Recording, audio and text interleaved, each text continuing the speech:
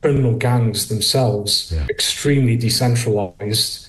They're highly agile. They're very difficult to infiltrate. Attempting to smash the gangs is akin to playing whack-a-mole. If you look at the Labour Party's policies, they've already been tried and they failed. Labour, wants to create this, central border command. That's already been done. It was done under Priti Patel. She created it in 2020. It was called, I believe, the Clandestine Channel Threat Command, the CCTC. It provided a joined-up approach. They worked with security services, border enforcement, and so on. But, 2022, you had record-breaking numbers of around 45,000.